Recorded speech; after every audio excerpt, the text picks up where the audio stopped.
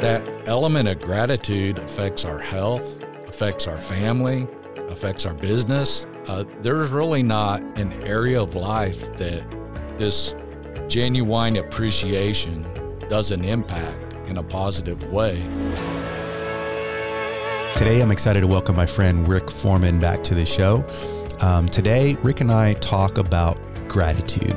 Now, this is a topic that he and I have been sort of brainstorming and kicking back and forth, playing a little catchball for several weeks now. John Miller, one of my business partners, wrote a blog article on the topic of gratitude, which got me to thinking about gratitude and just digging into it a little bit more. And I wanted to do a podcast, and I couldn't think of anybody better than Rick to partner up with this. So Rick actually, in preparation for this, typed up 3 pages of just random thoughts and quotes and notes on the topic of gratefulness. And so I'm going to, Rick's kind enough to share those with everybody. So we're going to link those up in the show notes. So if nothing else, go download that document and just read through it. You know, again, it's nothing. It's not a book or anything like that. It's just a bunch of different thoughts written down on paper. So really good stuff. So in this episode, we obviously talk about gratitude. What is it, and why should we care as continuous improvement practitioners or just human beings? And then towards the end, we get into some ideas and some practical thoughts on what we can all do to practice being more grateful. And one of the things that I'm going to do, I just want to mention it now, just in case you don't get to the end, is I'm going to put in my calendar every day a reminder to write one thing that I'm grateful for. It could be work related, personal, anything. And I'm going to write it on a Post-it note, and I'm going to stick it on my wall right to the right of my desk.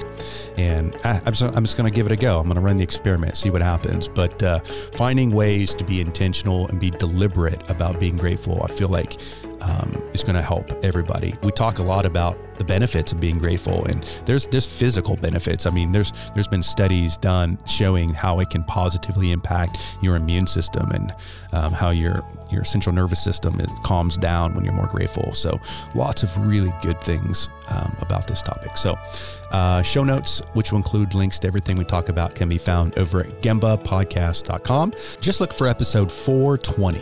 And again, be sure to download the document that Rick put together. Okay, enough for me.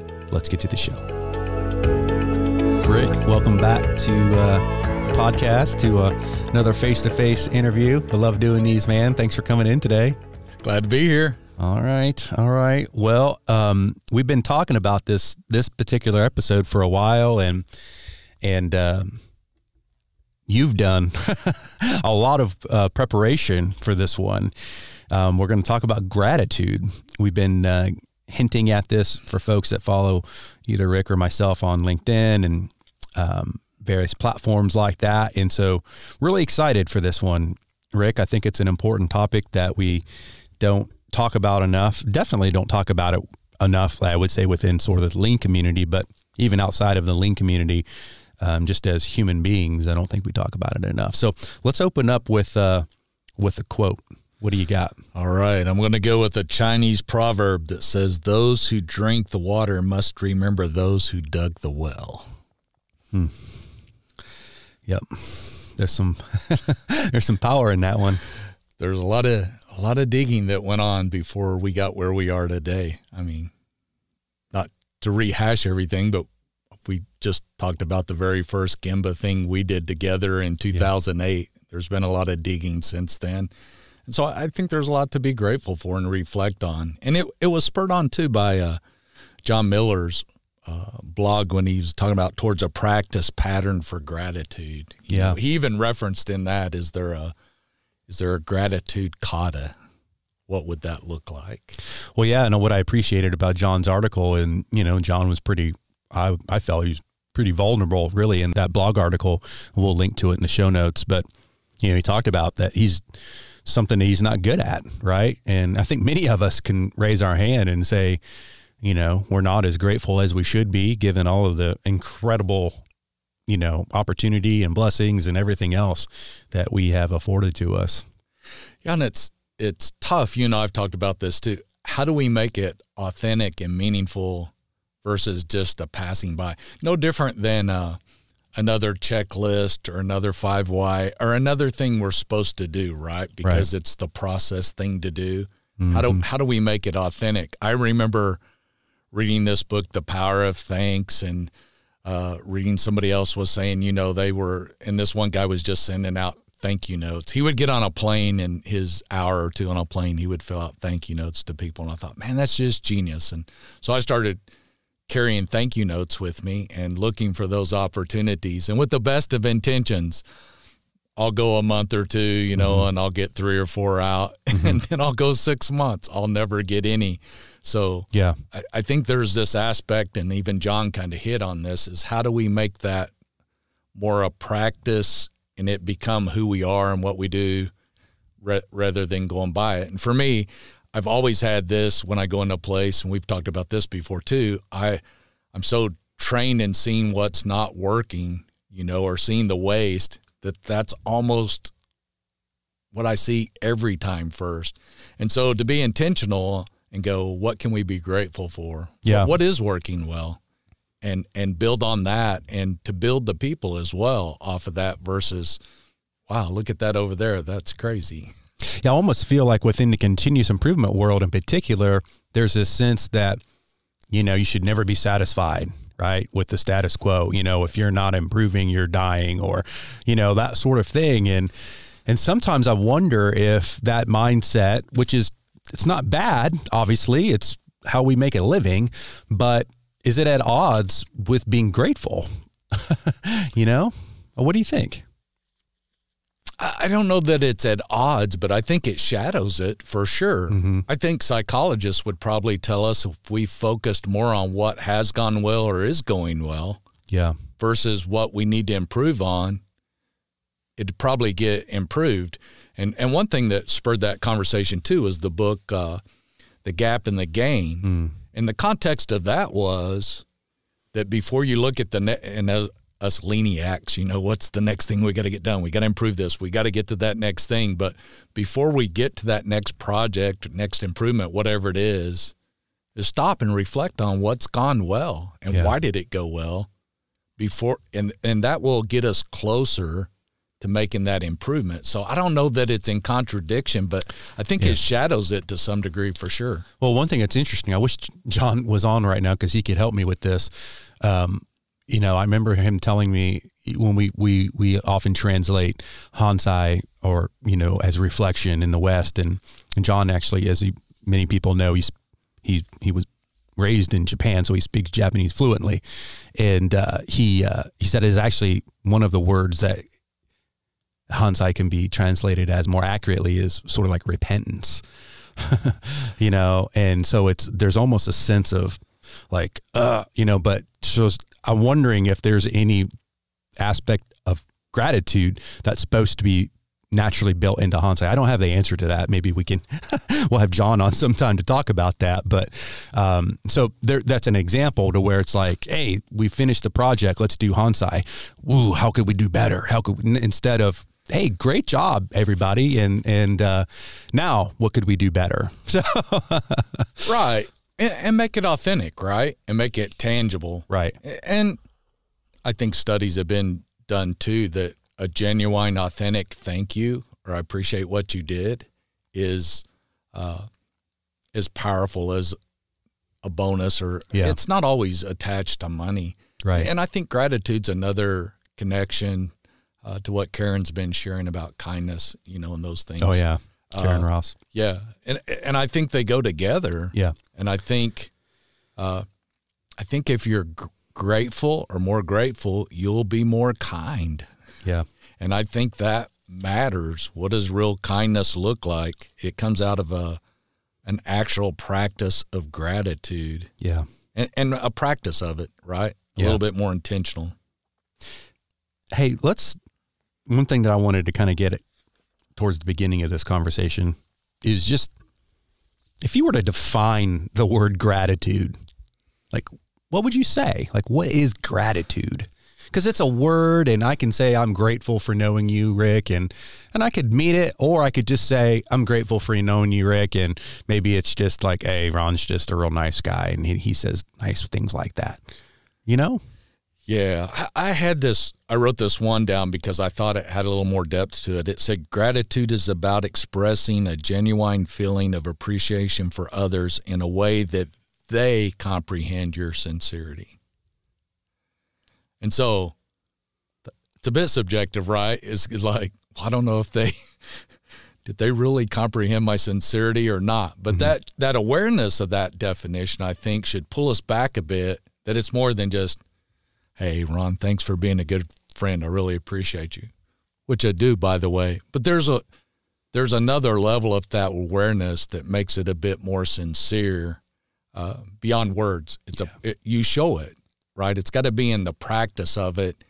And I don't think in words only, but maybe even the tone of the words, the timing of the words, that presentation. So, Webster, whatever, says the quality of being thankful, readiness to show appreciation and to return kindness. But I really liked that it's expressing a genuine feeling and appreciation in a way that others comprehend that sincerity. And so it has that thought of others first before you even do it. And even that can be troublesome, right? Because we could say, this is who I am, therefore my behavior's like that, and you want that as well.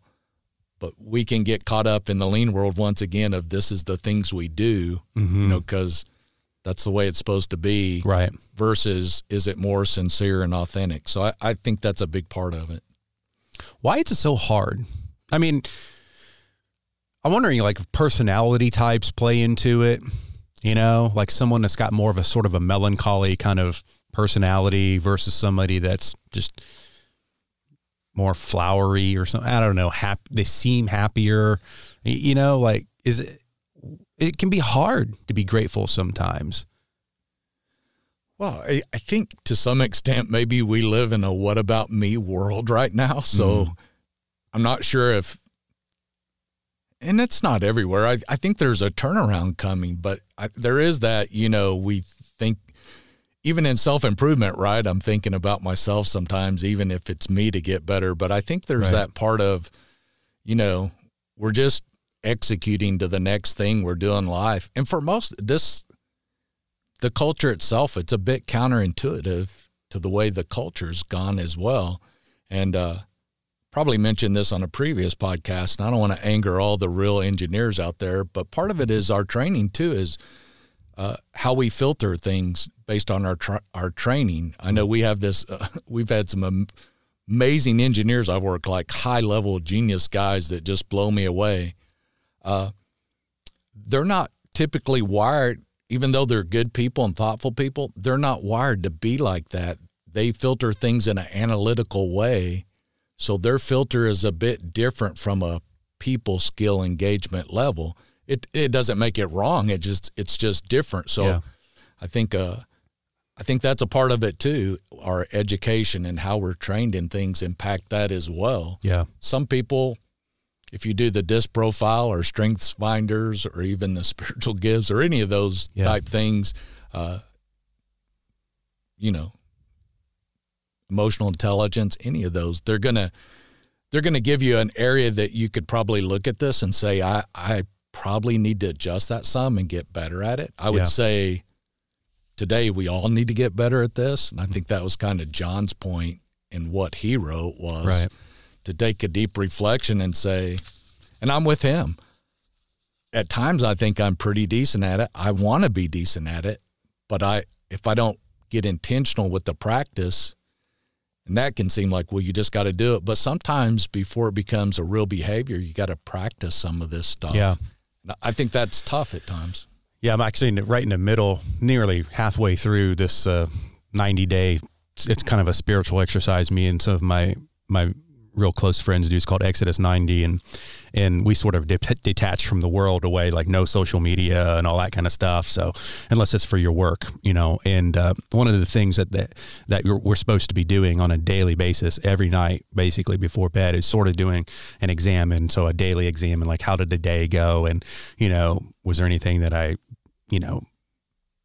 did poorly and I wish I would have done better, or, do I need to say I'm sorry for any reason to anybody or anything like that? But then gratefulness is a big part of it. It's just like every night, sort of before closing your eyes, what are you thankful for? What are you grateful for? And I tell you, it's powerful when, to the engineer thing, it's like part of the process. So I know I got to do it. So I'm I'm an engineer, right? I mean, so I'm like, got to execute. There's a box on my app that I got to press, and I want to press it. So I got to do it, but it does help, Rick. It really does. Yeah. And I looked at that program you're in and I was like, man, that looks really good. I really need to do that. Too bad I don't know anybody really going through that right now. I'd hook up. I would need a partner to collaborate to go through that program for the very reasons. But, to sit there and look at that, I think that's huge, and to write it down. On a personal level, last year, there was a situation I ran into that was really something I wouldn't have comprehended on a personal level or whatever. It was like super, super painful. And it was almost, I can't believe that happened, But what helped me through that was to sit back and reflect, similar like you and the group of guys you're going through, is to sit and write down and go, okay, what can I be grateful for out of that? Yeah. What can I learn from it? And go from there. And from a scientific experiment part of it is like, okay, I can't change that. That thing's already over. Right. Is it worth having a conversation about it? Right. Where's that really going to go? Or can I just study this thing, sit back, as I said it probably previously in the other, my favorite book, just be still and know sometimes. You just need to, and I think that reflection for gratitude comes in. You got to get still sometimes and just sit and reflect. There's a lot of studies out now for CEOs, leaders throughout any organization that they're encouraging you to stop and take 30 minutes here, there, and just go do nothing but stop and reflect. Yeah. Just stop and reflect on what's going well. And I would hope that, we're reflecting on some of the things that are going well or the good in something that, that isn't so fun. I mean, we can look over the past 2 years and the impact of COVID on industry, on manufacturing, on the lean world and things like that. Mm-hmm. I'm thankful for technology. I'm thankful that I can take a Surface Pad and set my office in Euless, and I can view an assembly line in Delaware, Ohio, and we can bounce ideas back and forth on how to make that better. Right. And, it's not like being face-to-face, which is the ultimate Gemba, but I'm thankful for technology that we can still engage and things like that, whereas it was a big frustration. It's like, man, I got to get to the plant floor. I got to be a part of this. Right. And, well, you can't right now. Okay, but I can this other way. So I think even in the context of that, I think there's good all around us and things to be thankful for. I think having to stop and write it down. Andy Andrews, who's a favorite author of mine, he talks about this gratitude journal, and like every Monday or one Monday a month, just open it and just till you can't go anymore, just write down everything you're thankful for. Like every Monday, just write it down. Yeah. And it's a stretch, right? Journaling is something that I've always wanted to do, but I've done it off and on, but I've never been consistent with it. What about you? Do you? I second that motion. Yeah. Well, and I get confused about, should I hand do it? Right. Would it be better if it was digital? And then I go, should I put it in notes in my phone or my iPad, or should I just write it down? And what if I can't read my own writing? And, and then where do I put it? And, sometimes when I was traveling, carrying that journal around with me or something like that. But I've struggled with it. But this here brings it all back again. Still reference John, and others that Thanksgiving. I know people that take the whole month of November, and every day they'll post something on social media, what they're thankful for, write it down. And I think the opportunity for us, and we've talked about this, there's studies out that element of gratitude affects our health. Oh, yeah. Affects our family, affects our business. There's really not an area of life that I'll go back to the definition, this genuine appreciation doesn't impact in a positive way. Pretty stressful world going on right now. We were talking right before we hit record that one of my goals of this podcast is to make sure everybody knows that gratitude isn't some woo-woo, kind of, oh, let's just be happy and be thankful, but it's real. I think the University of California, we'll link it up in the show notes, but there's hard science showing that how gratitude does impact your parasympathetic nervous system or whatever. It calms you down. Exactly. It's got a positive, influence on your immune system. So it's not just this thing that make you feel better, make you a nicer person, although it does those things. It genuinely changes you physically. It changes you emotionally, obviously, spiritually, all that kind of stuff. But if there's physical benefits, so even if you're, doubting whether or not you should be grateful, nobody wants to get sick, right? So, being grateful is going to help, Oh, for sure. I think it was John Dumas, The Common Path to Uncommon Success. He was in Iraq, and one of the things that helped him get through that was to maintain this perspective of gratitude, and he was in the battles, and so it was pretty trying, but one of the things I think he said, when can you use your past to help remind of how good you have it today? And said, perspective is a powerful weapon, wield it wisely. And so I think, once again, that it's also that perspective that you do it. But for him, having that attitude was literally life and death at times too, to sit there and not get, the down and the depression and all of that. I don't know if it's Mark Batterson or whomever said, or maybe it's psychologists that say it's almost impossible for a person to stay depressed if they're, I don't want to say professing, but if they're speaking out loud gratitude, it's hard for somebody to stay down. And maybe the quote, maybe Maxwell said, it's hard to be grateful and depressed at the same time. Right. And so... yeah, I think mentally, physically, we all know there's hormonal changes, right, happening in your body. Chemicals are being released when you're genuinely grateful, right? So it goes back to Frankl, right? I mean, I wanted to talk about Viktor Frankl, because if there's somebody that's more of the poster child for all the things that we're talking about, my goodness. Yeah, and for him to have that attitude of gratitude. And he talks about that's one of the things, the difference that got him through all of that was to identify something every day he could be grateful for. And to choose, I think that one thing is the last of one's freedoms is to choose one's attitude in any given circumstance. And he chose gratitude, which blows my mind.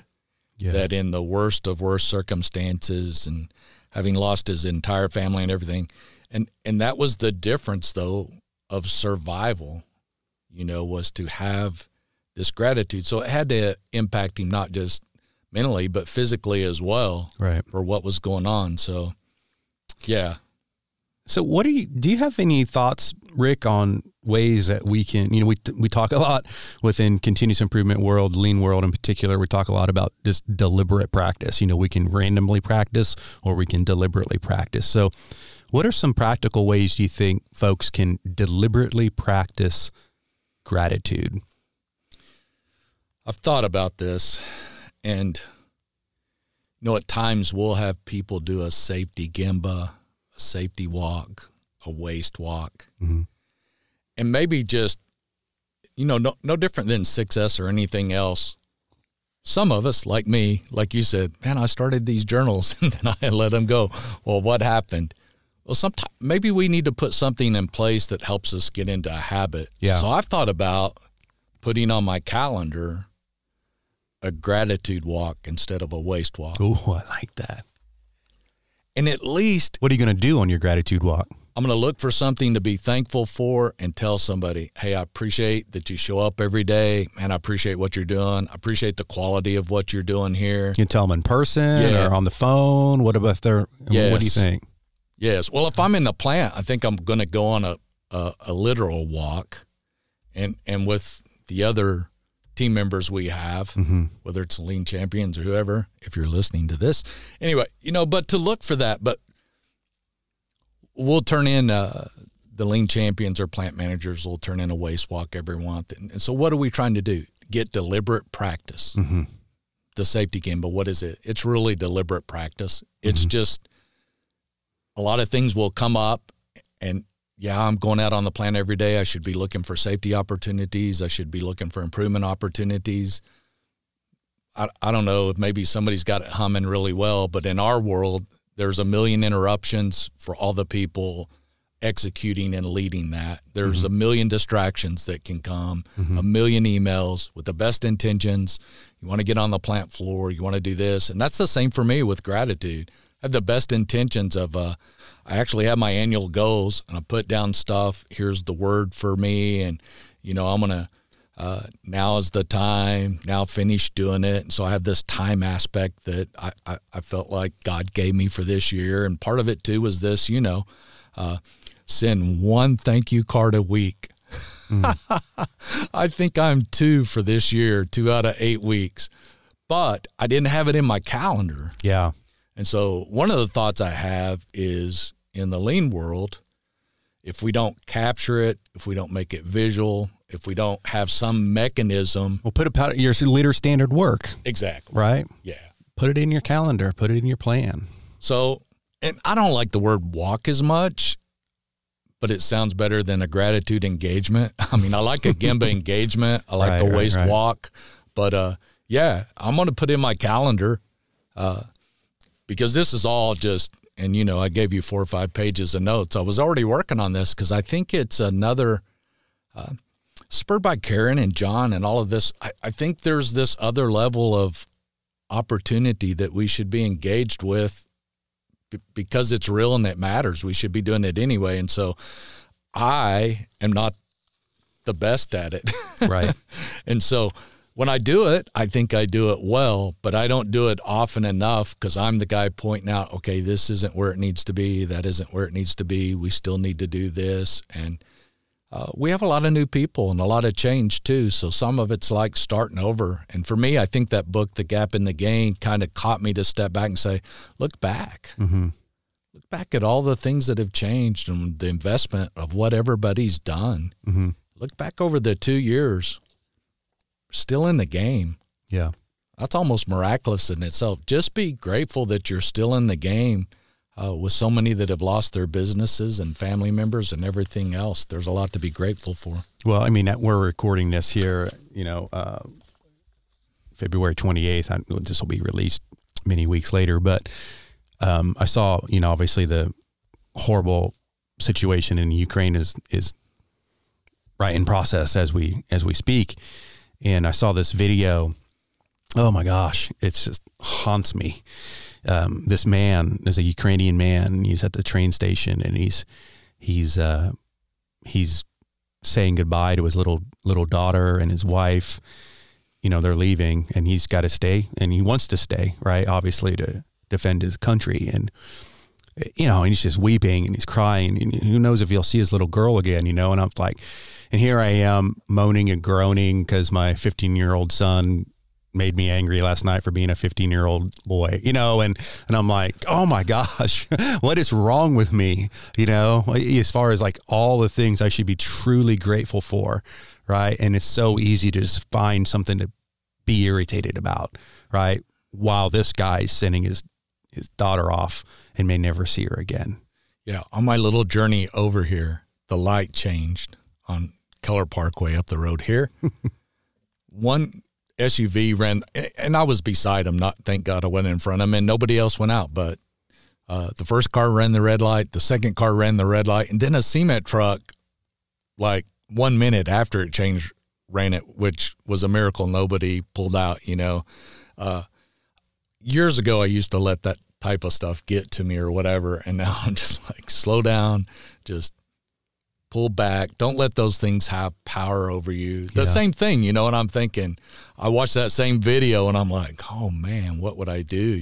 My granddaughter just turned 9 and I'm thinking, if I had to tell her goodbye or something like that, you know, as young as she is, and it's like, okay, you may never see Grandpa again, like ever. Yeah. And so I think for us, it helps us put things in perspective.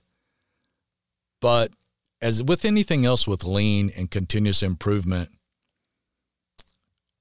I don't know. I try to pitch this often and sell the why behind it, but I'm not sure we're good at the why behind gratitude. Once again, I'm not sure it's intuitive for everybody. So I think we got to give the value behind it too. Yeah. We see a scene like that and it moves us. And so we're emotional and we get it. But when that's not happening, what do I need to do? Right. And the studies are showing that the more we do that, the more effective we'll be, and it helps develop people. Charles Schwab, one of the things he said is the way to develop the best in a person is by appreciation and encouragement. Of course, Zig said, you know, you can get anything in life you want if you help enough people get what they want. I just say that as a focus, you know, on others. And if you want to develop others, you know, grow the people, grow the business. So Rick's typed up. It's incredible.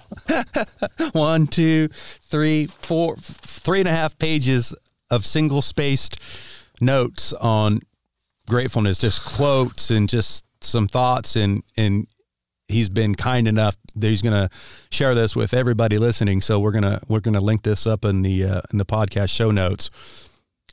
Just all these different thoughts somewhere on here. Where is it? That comparison is the thief of joy or something to that effect. You know, I feel like that's another one, especially for our young people. You know, you just met my daughter over there. You know, she's interning here, and you know that age group. You know, these kids are, you know, unfortunately on social media more than they should be, and they're seeing all these beautiful people, and you know, comparing themselves, girls in particular, you know, and comparing themselves to these people who probably don't really look like that anyhow. And, you know, because the filters are pretty incredible now in these cameras. But I'm wondering if there's a relationship between that and gratitude. Can you be grateful when you're always trying to, you know, compare yourself or, you know what I'm saying? Trying to be like that person. Well, that gets back to our favorite book kind of stuff right there, because you have to accept that you're loved and okay just for who you are. Mm-hmm. And that's a struggle in today's world because everything's so visual. There's all these, you know, comparison and analysis in front of all of us. I mean, if you're in lean, why aren't you as good as Toyota? And, you know, if you're in this one, for sure, why aren't you that? And or I'm the lean sensei who developed such and such business system, you know, like, okay, good. You know, so what are you supposed to make of that, right? Like, I'm not as good as you, you know what I mean? So you can let that kind of stuff get to you, and it robs you of any kind of spirit of gratefulness or thankfulness or, you know, just positivity. It makes you negative, right? I was with a friend over the weekend, him and his wife, and I think his son was maybe 7 or 8, and we were going to dinner Friday night. And we were talking about lean or continuous improvement. I think my friend said, you know, well, I think he said Uncle Rick or something, you know, is like, he's a lean expert. And I go, whoa. And I said, I really don't like the word expert, you know, and Grayson's his name. He's like 8 or whatever. He's in the back seat, and he goes, well, Uncle Rick, why don't you like the word expert? And I said, we're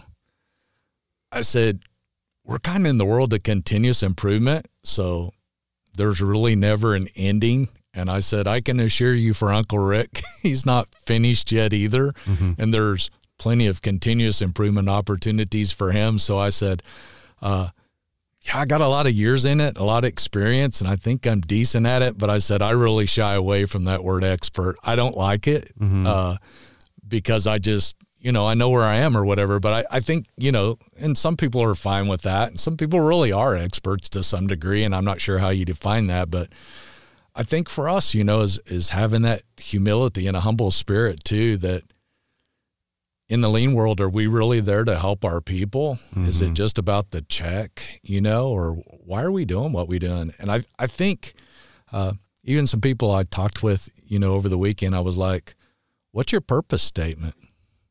Why are you here? Do you have a purpose statement? And they were talking about opportunities, this or that, and comparison, all that. And I said, well, what's your purpose statement? What's your personal purpose statement? What's your mission or purpose statement? And I like purpose statement better than mission statement. What's your purpose? Why are you here? What's your purpose statement for you, your family, your business, your organization, your team? What's your purpose statement? I think once you get to that, and if you can dial it in with some depth, you have some opportunity to look at, where am I really at? Where's my team really at? And what can I do to get better? And part of that, I think, is going to start with reflecting on, and some things have gone pretty well. We have a lot to be grateful for. I'll always quote my boss that retired a couple of years ago, and he would say, baby steps are okay, 0 steps are not okay. So be grateful for the baby steps. Just make sure you don't camp out there, right? Mm-hmm. Then there's other things that we'll have in these notes, I think, that was actions, is you could implement just for whatever meetings you have, and depending on how many people you have there. But if you have a small group of 10 people, just start the meeting off with, hey, what's one thing you're thankful for? You do that at the dinner table. You say, hey, what's one thing you're thankful for today? Whatever. We live in Texas, but it's been bizarre. I'm thankful for 80 and sun, and I'm thankful for heat when it's 20-something and sleeting outside and it's a sheet of ice, things like that, thankful for provision, thankful for, a vehicle. And you say, wow, gas has really gone up. I'm thankful I have a vehicle to drive around back to the Ukraine. I was astonished with the visual of there's one crossing, I guess, where people can cross to another country, Poland or whatever it is, but it's only for people. A car can't get. So there's just, who knows how long it was, just hundreds of cars parked. People just left their cars, belongings, and everything, mostly women and children, and just walked across to another country. Yeah.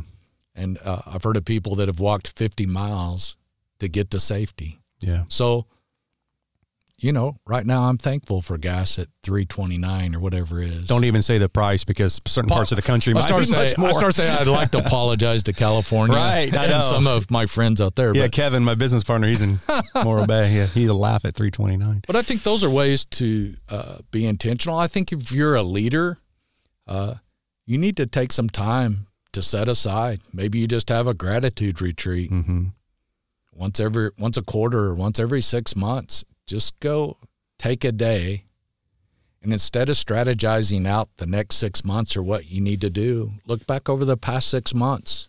Oh, that's a great idea. How about this? Like, just say, hey, listen, next week or next month or whatever, we're going to, instead of our normal meeting of whatever, ABC, whatever meeting you have, it's, if you want to, you don't have to, optional, but just write up a list of things that you're grateful for, that you're thankful for, work-related, personal-related, whatever it is, and bring it and share it.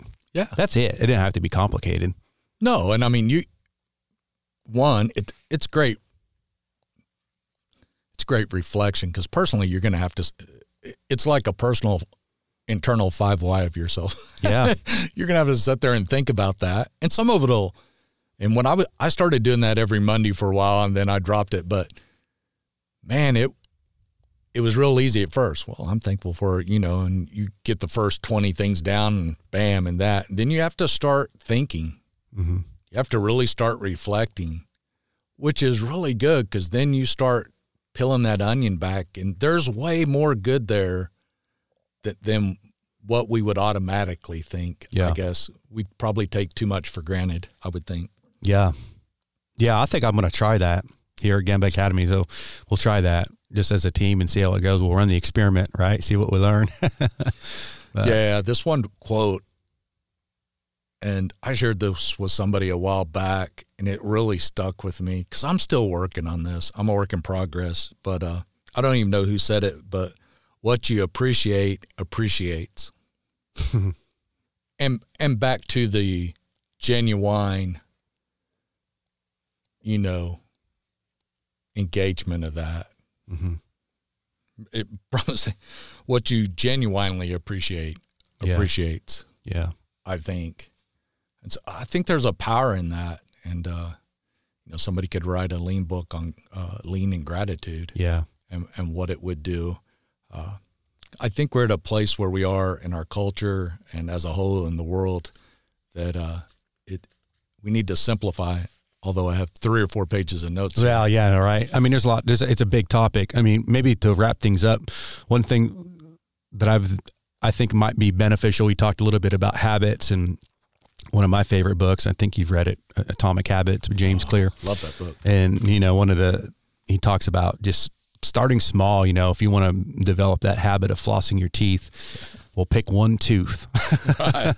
and you floss one tooth. Right. For the whole week, and then next week you go to 2 teeth and you go to 3. So maybe we got to start small with this, and maybe it's just have a sheet of paper or put it in your calendar. I think that's the most important thing, because if we just try to just pick up a fancy new moleskin and we're all excited about our new pen and it writes so smooth and and just put it in your calendar and get a Post-it note and write one thing on a Post-it note and stick it on your wall, and just that you're grateful for. You get a gratitude wall there. That's another thing. You get a office, get a little Post-it note, write one thing each day and stick it up on your wall, and then take a picture and tag me and Rick, and on LinkedIn. And, that's another practical way, but just being intentional, put it in your calendar, recurring every day, That's awesome. It reminds me of we've done the safety thing. Why do we need to be safe? And we had one of those walls and people would put a picture of their children up there and things like that. It's like, what's the why behind safety? Well, we don't get hurt. We're alive, right? Yeah. But a lot of people put up pictures of their family and their kids up there. Yeah. And I was like blown away about how cool that was that they got it, that there's way more to this. But yeah, that'd be a great way. I've got it in my calendar. I'm just starting with that for sure. I like the sticky note thing too, but I got it in my calendar because I've been good at it at times, but then it falls off. And so I got to get it more the visual management, leader standard work aspect in front of me. But yeah, those are great suggestions. All right, my man. Well, I knew it. Here we are, 40 minutes. Well, just how it goes, right? When we get going, hard to stop. How can people connect with you, Rick? What's the best way? I'm on LinkedIn. I think this is my 3rd or 4th Gemba Academy podcast, so people know where I am. Yeah. So, Rick Foreman, we'll link it up in the show notes. So, GembaPodcast.com. Look for episode 417. Hey, man, thanks as always. And let's do it again. I know we will, but hopefully this episode has added some value. It's a little bit different than, talking lean, but it's all related, man.